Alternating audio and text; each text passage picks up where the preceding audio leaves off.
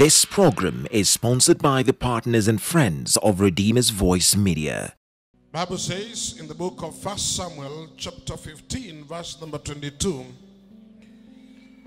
it says, "So Samuel said, has the Lord as great delight in burnt offerings and sacrifice as in obeying the voice of the Lord. Behold, to obey is better than sacrifice, and to pay attention or to heed than the fat of rams." Verse 23, "For rebellion is as the sin of witchcraft, and the stubbornness is as iniquity and idolatry. Because you have rejected the word of the Lord, he also has rejected you from being the king." Verse 34, "Then Samuel went to Ramah, and the Saul went up to his house at Gibeah of Saul. And Samuel went no more to see Saul until the day of his death. Nevertheless, Samuel mourned for Saul, and the Lord regretted," cycle that word, regretted, "that he had made Saul king over Israel." Precious Father, we thank you. We do exalt you this day for giving us opportunity to be in your presence. Lord, I bring all those who are under the sound of my voice into the attention of thy word. And by the Holy Spirit, may you release the spirit of conviction and inspiration into our hearts. The Lord God, by the entrance of this word, we may be able to act on this word to help us walk acceptable and pleasing unto thee. We give you honor and praise as we dedicate this week unto you once again, and all those who are joining us online and those who have joined us face to face. Lord God, may your power and your favor be evident in their lives. In Jesus' name we pray. And everybody shouted amen. Obedience, the key to spiritual heritage. The scripture we have read gives us a classic example of the impact of either obedience or disobedience.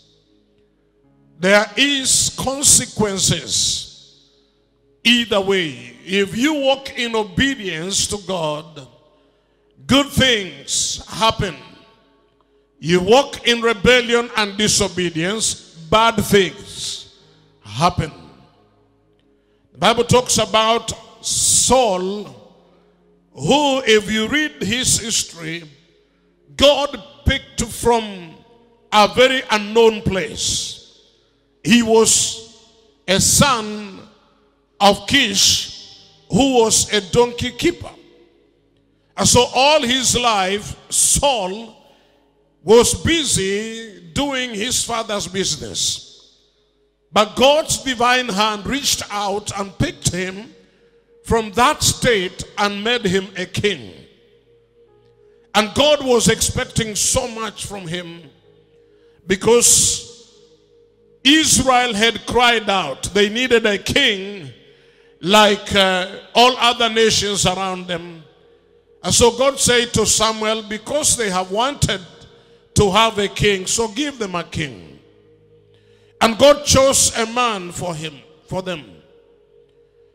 You read in the book of 1 Samuel chapter 9, it is God who spoke to Samuel and said to him, prior to even meeting with Saul, God said to him that I'm sending you a man. And when he met him, he realized that this is the man, and he prophesied over him and anointed him to be king over Israel. And God had a lot of plans concerning him. And on this occasion, we see a lot of mistakes of Saul, and all of them emanated from being self-willed and disobedient and rebellious and arrogant. Bible says in verse 1 of that book of 1 Samuel chapter 15, the Lord sent me to anoint you king over his people, over the Israel. Now therefore, heed the voice of the words of the Lord. Listen to the words of the voice of the Lord. These are the words of Samuel speaking to Saul. And he gives him very stern, clear instructions on how he was going to be successful. The Bible says, the Lord sent me to anoint you king. It is the Lord who sent him to anoint him king over Israel, and the instruction was simple. Heed the voice of the words of the Lord.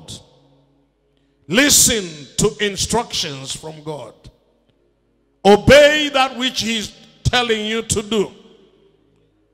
And the Bible says, thus says the Lord, verse 2 of hosts, I will punish Amalek for what he did to Israel, how he ambushed him on the way when he came up from Egypt.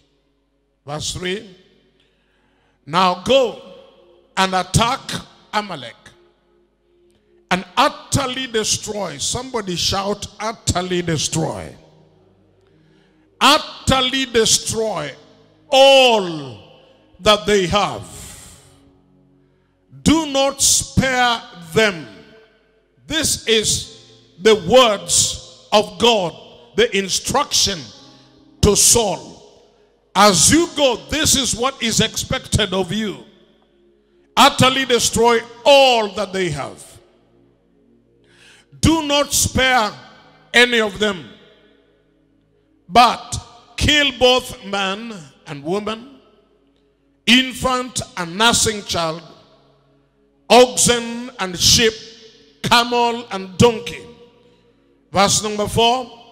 So Saul gathered the people together and numbered them in Telaim, 200,000 foot soldiers and 10,000 men of Judah. And Saul came to a city of Amalek and lay in wait in the valley. And Saul attacked the Amalekites from Havilah all the way to Shur, which is east of Egypt. Verse 8.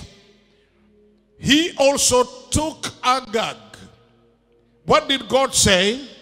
Destroy, utterly destroy, spare nothing. But the Bible says he took Agag, king of the Amalekites, alive. And he utterly destroyed all the people with the edge of the sword. Verse 9. But Saul and the people spared Agag and the best of the sheep, the oxen, the fatlings, the lambs, and all that was good, and were unwilling, cycle that word, unwilling to utterly destroy them. But everything despised and worthless, that they utterly destroyed. Now, the word of the Lord came to Samuel saying, I greatly regret. Now, imagine God regretting. I greatly regret that I have set up Saul as king, for he has turned back from following me and has not performed my commandments. And it grieved Samuel, and he cried out to the Lord the whole night. It grieved God. God regretted. Obedience is basically paying attention and acting according to the instructions given. Obedience is one very important key for you to access the unlimited blessing and favor of God. Many people have missed it. And if you go throughout the scriptures from the book of Genesis chapter number 2, number 3, you can see how disobedience dislodged people from their inheritance. Men have lost their positions, their dominion. They have lost their dignity. Men have lost their relationship with God because of the spirit of disobedience and arrogance and the spirit of rebellion. We are suffering today as human beings on the face of the earth on the basis of disobedience. If Adam and Eve would have obeyed the voice of God, we wouldn't be where we are today. The earth would not be experiencing what it is. So obedience is a very important component in our walk with God and in serving our God. Because your obedience opens you to the realms of God's goodness. It is this obedience that makes the heart of God to be happy with his people. When a people obey God, God releases his best. When a people disobey God, then they attract the wrath of God. Whether it be in the Old Testament or in the New Testament, disobedience still plays a major role in either destroying your lives or messing you up. Saul was given an opportunity. He was given instructions by Samuel. The instruction was simple. Heed the voice of the words of God. Listen carefully to what he has said to you.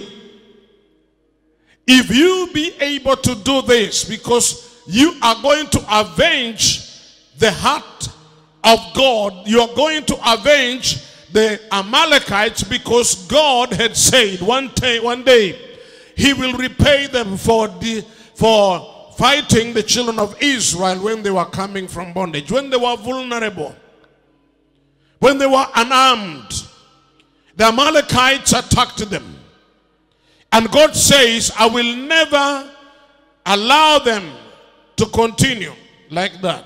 And God said to Saul, you are the vessel I'm going to use to utterly destroy Amalek. You are going to make sure that everything from their king up to their little children, everything, including their property and wealth, you will take nothing.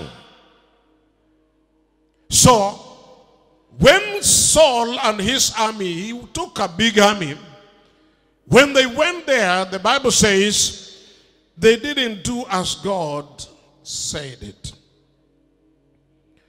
And it displeased God. It made God feel very unhappy. The Bible says God regretted. Now, it is important for you to know that God can regret. However much he has loved us. People don't go to hell because they were never serving God. They go to hell because they disobeyed God. They refused to believe who he is. That's why verse 35, the Bible says that the Lord regretted that he had made Saul king. When God gives us responsibilities, He is watching us. He desires that we fulfill his mandates. And he wants us to walk in obedience if we want to enjoy the best of the land. Isaiah chapter 1, the Bible says, if you be willing and obedient, you shall eat the good of the land. God regretted. Obedience is to comply to a given order or a command. How do you comply to the word of God?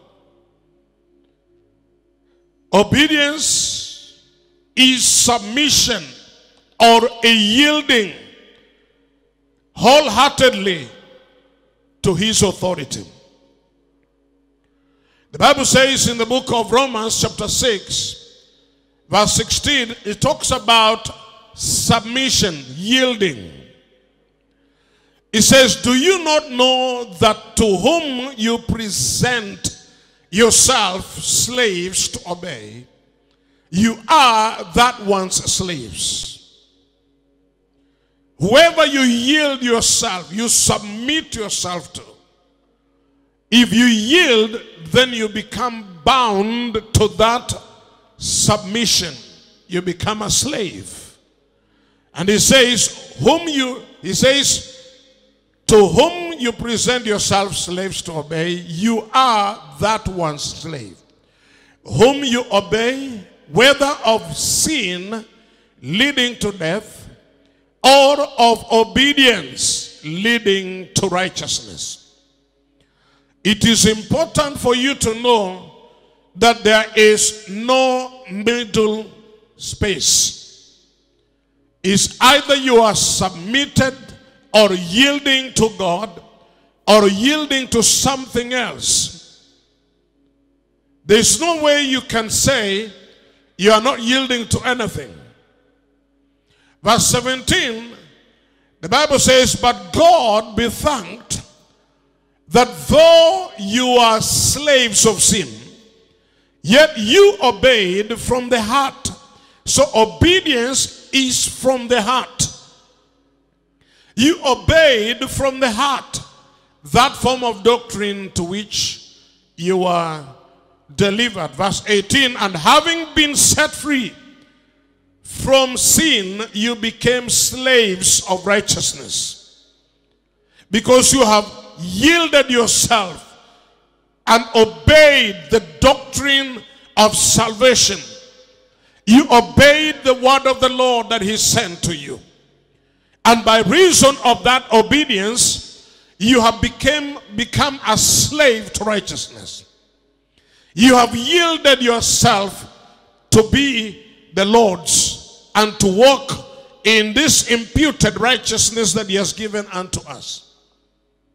So, when you are a slave, it simply means you can not walk in double standards. You're not expected today to be a slave of a neighbor and another person and another person.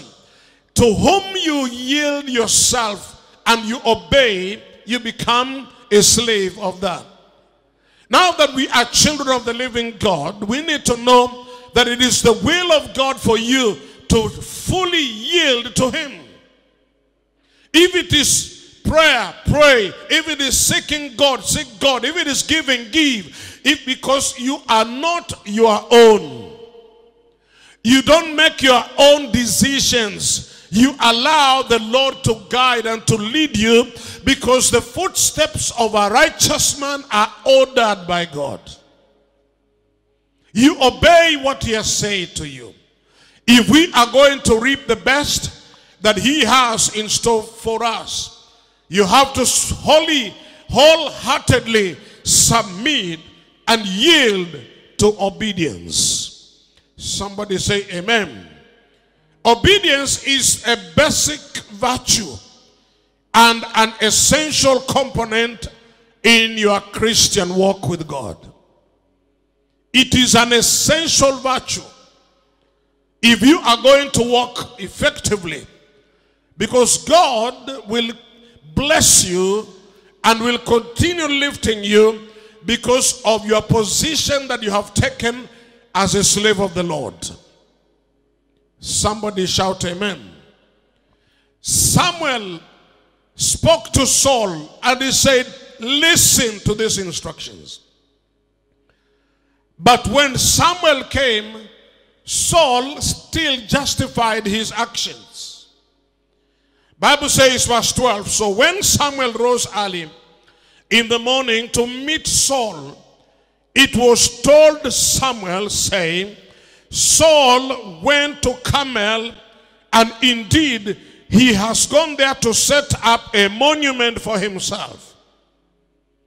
What makes people walk in disobedience is because of self-conceit, selfishness, self-grandeur, self-justification. They know that they have done wrong, but they justify what they have done. So the man went to Ramah to go and he went to Carmel to go and build for himself a huge monument out of the proceeds of disobedience. Out of the proceeds of disobedience, he went and built himself a monument so that he feels good. That out of this that I took from Amalek and from Agag, I am now building myself. He was not about the kingdom of God. He was not valuing the instructions of God. He was not looking at the impact and the effect of what he was doing. So when Samuel came, verse number 13, Samuel went to Saul. He followed him to Carmel. Samuel went to Saul, and Saul said to him, blessed are you of the Lord. I have performed the commandments of the Lord. Praise the Lord, Bishop. Everything that you told us to do, we have done. Bless the Lord. Whatever you said, we have done. Verse 14, then the Bible says, Samuel said to him, what then is this bleating of the sheep in my ears, and the lowing of the oxen which I hear? What is it that you have hidden in your life that is bleating? Remember, sin will surely find you out. Disobedience will surely find you out one day. What you do behind the scenes, God will make it be seen on the rooftops. The reason is the eyes of the Lord are watching every one of us. And whatever we are hiding, it will betray us. Samuel said to him, what is this bleating? Ask yourself, what is this that is bleating in my life? I was supposed to be doing A, B, C. Why didn't I do it? God spoke to me, gave me an assignment to go and do 1, 2, 3. And you know that this thing is God who sent you. But rebellion has stood against it. And you are saying, no, after all, even if I don't do it, somebody else will do it. Or I can even just tell God he understands. And every time we say God understands, what is this that is bleating? What is this that you are hiding in your life? What is this that you are doing that you know is not justifiable by the will and the purposes of God? But you are trying to close it yourself, to justify yourself. If we are going to enjoy that which God has prepared for us, we must be willing. He says we have to be willing out of our hearts. That's why the Bible says, where we read in verse number 9, but Saul and his people spared Agag and the best of the sheep, the oxen, the fatlings, the lambs, and all that was good, and they were not willing. They were unwilling. They were unwilling to utterly destroy what God had commanded them to destroy. Many of us would want to give a certain portion to our God, but another portion we're unwilling to give up. There's an area in your life, if you can examine your heart, there is an area in your life that you are unwilling to let go. I'm not willing to obey this area. I'm unwilling to do that. I can't go beyond this. I can only give towards this and up to this. And the rest you can keep. Now listen.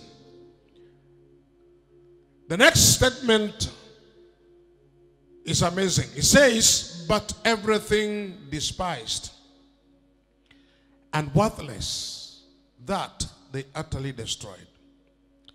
They categorized what must be destroyed and what should not be destroyed. Same in our time. We categorize how far we can serve God and how far we cannot. We categorize how much time we can spend with God and how much we cannot. And most of the time, we would rather give to God what is worthless and despised. We can only obey selectively. In this kingdom, you can't obey selectively. You need to be willing to go all the way or no way. They selectively obeyed what to do. The rest they kept for themselves. Selfishness. When self is in control, obedience suffers loss. Because it is self that makes many people not to do what God has called them to do. It is self that makes many people not to go where God wants them to go. It is self that makes many people not to do or to give to God what He has said, give it to me. We can make vows and never fulfill them because of self. Bible says they were unwilling. May God break every unwillingness from the hearts of believers so that we be willing. It is the willingness that also becomes the highway of your obedience. When your heart is willing, you'll be ready to do anything that God calls you to do. These people were unwilling to utterly destroy. And because of that, a very classic statement came from the mouth of the servant of God. Verse 17.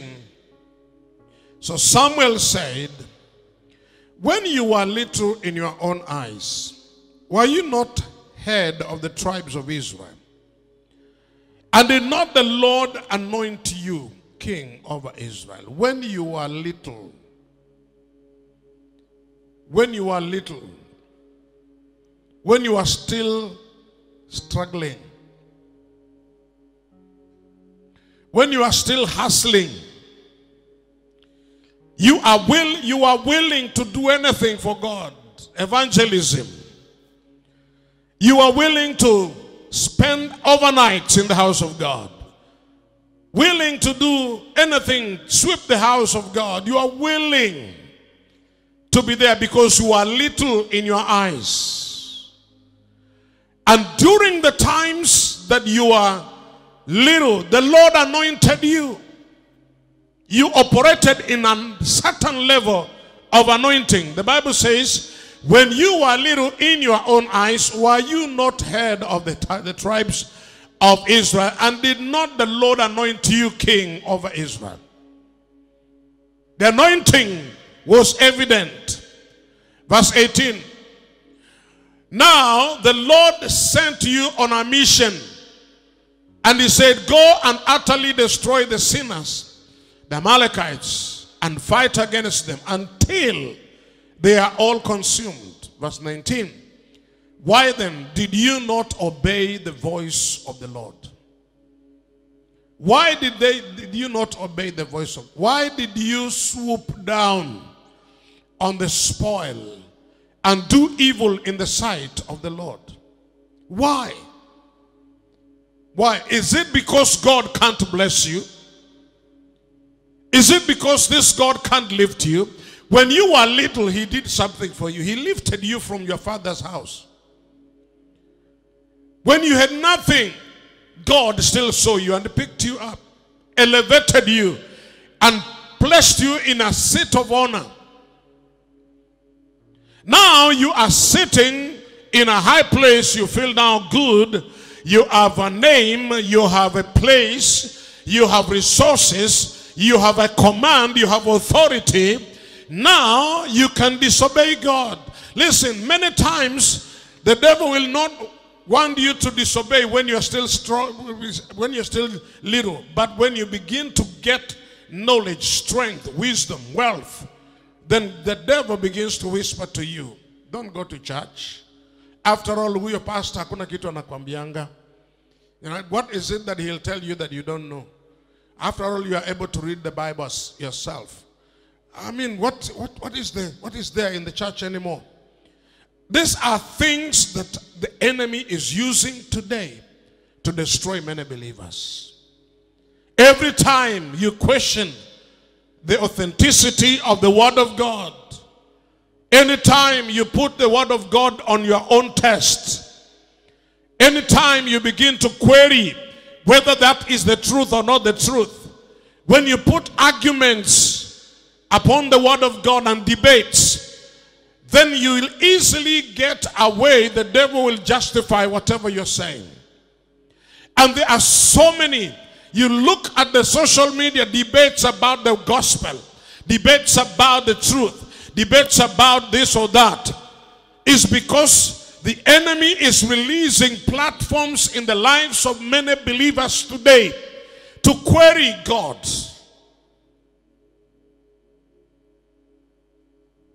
Why then did you not obey the voice of the Lord? Why did you not obey the voice of the Lord? When God saw you small, he has been lifting. He's opened a door. You got a job. You began with well and you are tithing. You are in the church. You are giving towards projects. You are giving towards helping the needy and all those kind of things. You are willing to go for missions. But now, it has come a time when now you have the ability, you can't do it. The reason is, you are now feeling ni kama umeshafika. Umekanyaga mahali ambapo hawezi kurudishwa chini. Verse 20.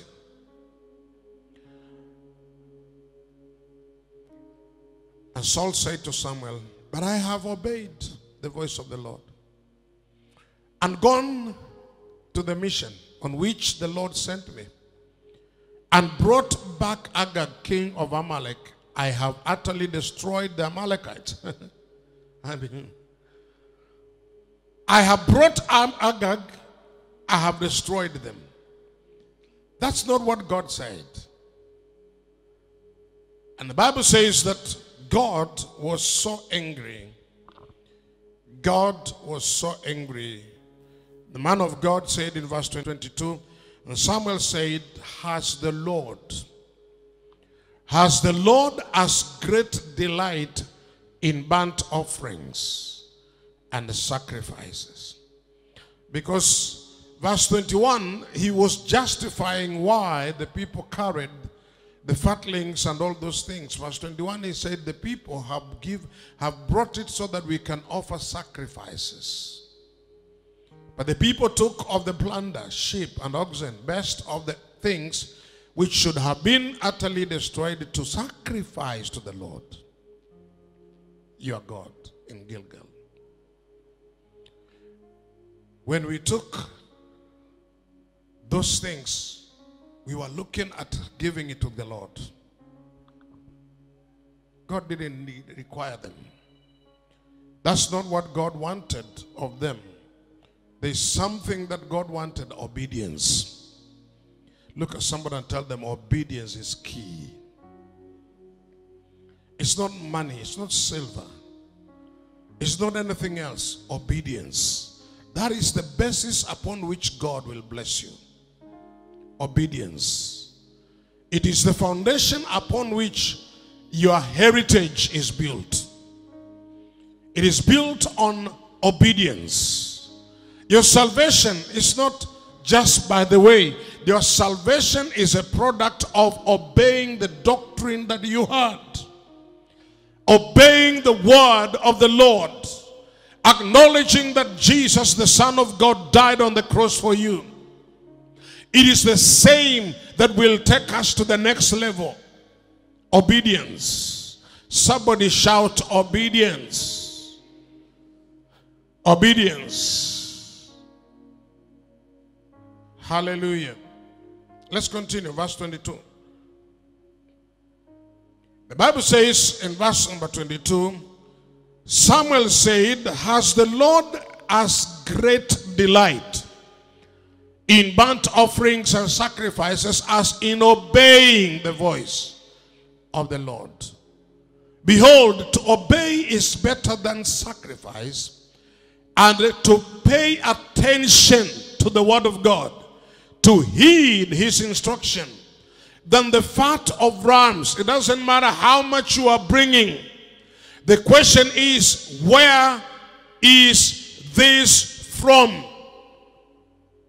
Is it a product of disobedience? Or is it on the platform of God's blessing and truth? I remember one time, when I was still in religion, I came to church. Actually, I had gotten born again, and in 1986 we were in our church, mother's house, mother's church.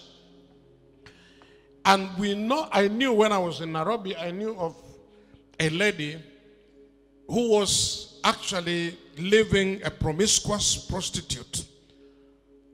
And she had a lot of money, proceeds of prostitution. And she came to the church in December around Christmas. And she brought a lot of money to the church as an offering. And the pastor stood up and he said, natamani tungelikuwa na watoto wazuri katika kijiji hiki kama huyu dada, ambao wanakuja kubariki kanisa na pesa mzuri namna hii. And they really prayed for her. I felt bad because I knew what she was doing in Nairobi. I knew what she was doing. And nobody talked to her about walking upright before God. And so they praised her. She gave money to the church. And I said, is this what we ought to be doing as a people of God? The proceeds of wickedness, we bring it to the altar. Thank God the sacrifice will be, the altar may sanctify the sacrifice, but the soul is more important than money. The soul of that person. I know people who will bring a lot of money to a church regardless of where they have brought it from. They have murdered people, they have killed, they have made sure that the poor have been trampled underfoot, and they bring proceeds of corruption to the church. And when they bring that, we applaud them and we say, this is a blessed man. This is, yet at the back of our mind we know that this money cannot have come just from a straight life. This man must be corrupt, must be a murderer, must be, enjoying what the widows should have been enjoying. And we say it's okay.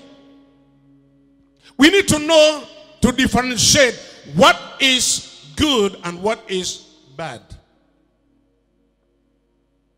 You're quiet on me today. We have obeyed the Lord. We have brought these things so that the name of the Lord may be glorified. Whatever we have done is for the sacrifice. God says it is better to obey than to sacrifice.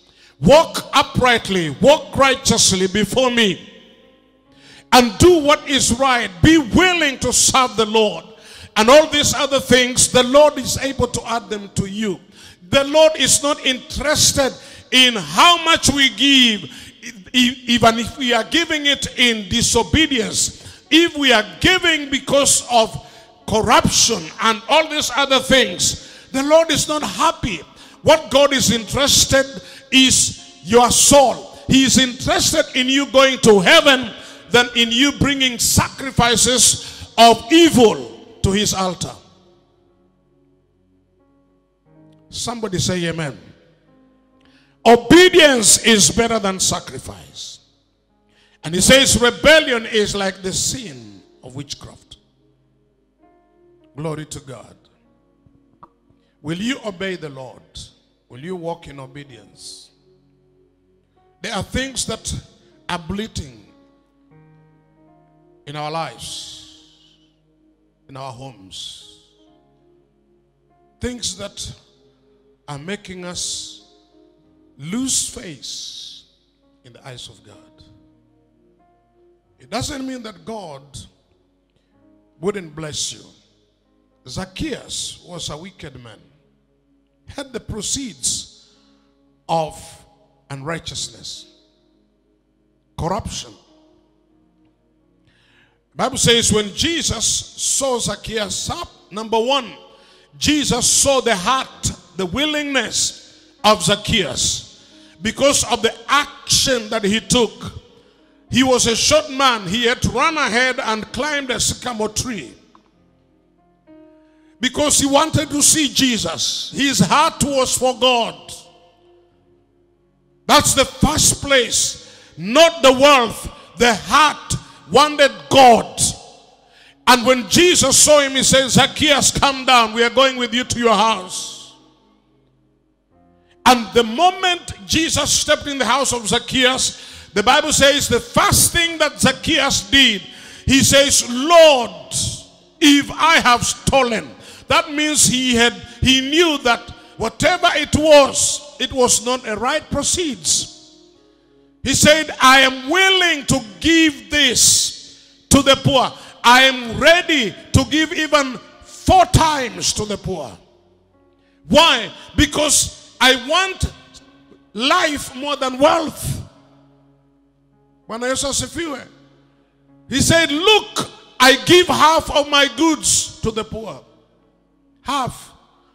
And if I have taken anything from anyone by false accusation, I restore back to him 4-fold. Now what did Jesus say? Jesus said to him, today, everybody shout today.